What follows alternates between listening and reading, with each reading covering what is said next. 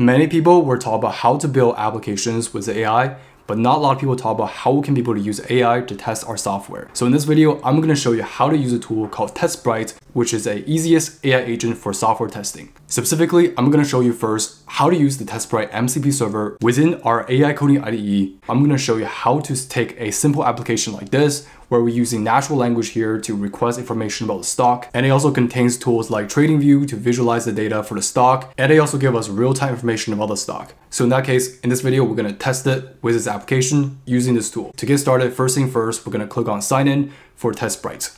After we sign in, we click on MCP tests. So if we want to do a quick install, here you can see we can be able to click on install now. So here you can see it works with cursor, or it also works with the MCP servers that we have.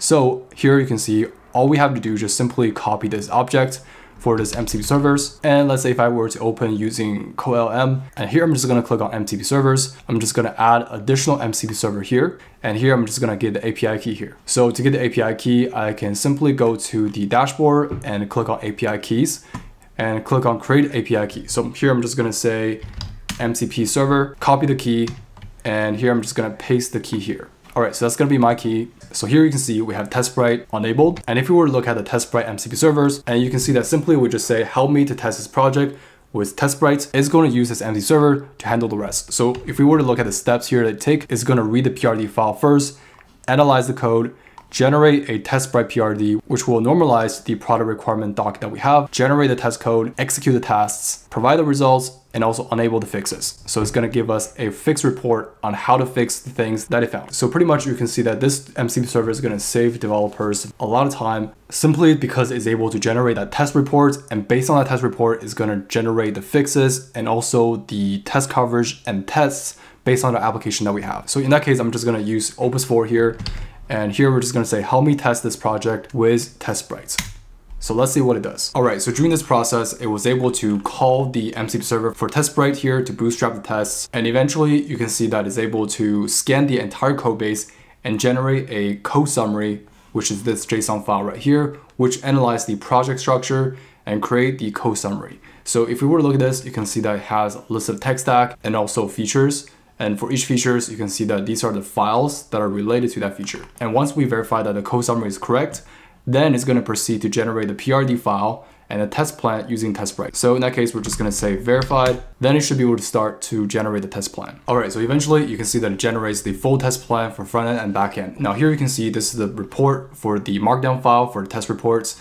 And here you can see this is the project overview, the test environment setups, and also the code analysis summary, and also the key features. And here's the test plan generated. So here you can see these are the scenarios for the front end and also the execution process, and basically generates a report for the status of the current application. And based on this report, it gives you the recommendations on the actions that it can take, and also the future improvements on the CI/CD integrations, test coverage, performance monitorings, and even the error trackings. And it gives you a conclusion and everything. And if you want to get into the test case for each scenarios, you can also view the TestSprite front-end test plan, which here you can see for each object, we have a test case. For example, for this plan, this is the title, descriptions, and these are the steps that I take to produce that test. So overall, you can see that it gives you a full test report for the application and what are the things that we can further improve.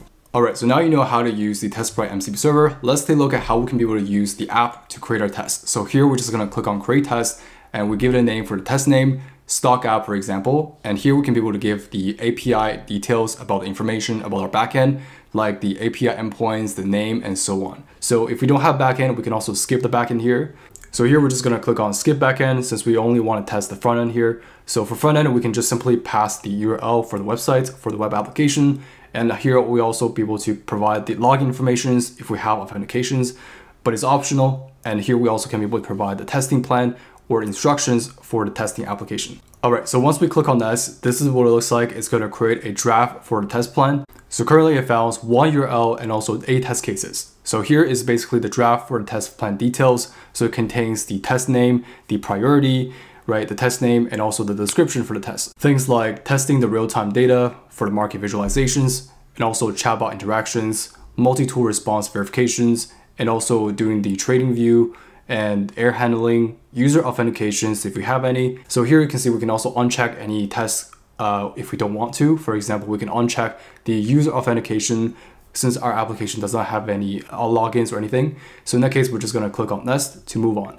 So here you can see it's going to create the test. It's going to test the application one by one based on the test case that we have. All right, so now you can see that it has run all 8 tests. And here you can see these are the test results. So what's really cool about this is that it also even creates a screen recording on the things that it did for each test. So for example, we have chatbot interactions with the stock queries. So if we were to play this video, I'm just going to full screen this and play from the start. You can see that first thing first, is going to enter the query. So here you can see this is the results for the response on this question, which here you can see it marked as passed. And it also gives us the code on how it creates this test. So here you can see it's using Playwright here for testing. So first thing first is going to set the Chromium browser in headless mode. And here it's going to navigate to this page, wait for the DOM to be loaded. And here you can see it's going to select the element and knows exactly where to click to fill the input box. And it's going to select the element to fill the input and get the results, which is pretty cool. And we can also click on run here to rerun that test. All right, so let's also take a look at a failed test that it ran. So here you can see there's also the market data, which here you can see is verified that the widget is not able to correctly display the Amazon data.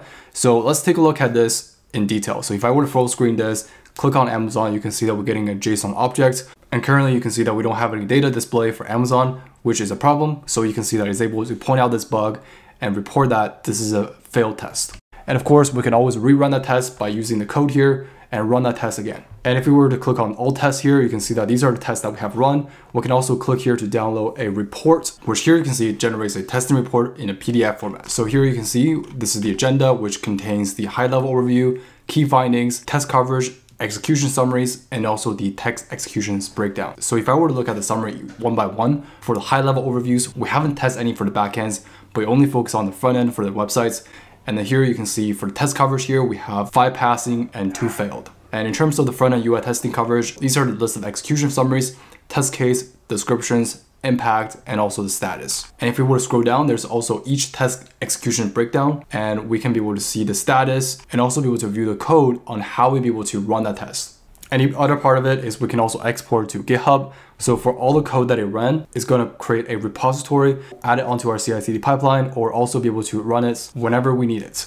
And what's really cool about this is that there's also a monitoring system where we can create a schedule to rerun the tests that we have. So for example, the test that we just did, we can also schedule a time to rerun that test. But obviously currently I'm using the free plan, which if you want to use the schedule one, is going to be additional $19 per month to upgrade, which gives you more credits, monitoring and scheduling, and also the optimized executions. All right, so that's pretty much it for this video. If you do want to give this product a try, there's a free version with 150 credits per month, and you get pretty much what we just talked about in this video. But if you want to upgrade for a starter plan, currently we have 1 month's discount, which completely for free, which you get 400 credits per month. And the cool thing is that you get advanced models like Claude 3.7s or GPT 4.1, and you also get the optimized executions and priority supports. So if you do want to give this product a try, check out this product, TestSprite.com. And pretty much that's it for this video. If you do find value in this video, please make sure to like this video, consider subscribe for more content like this. But with that being said, I will see you in the next video.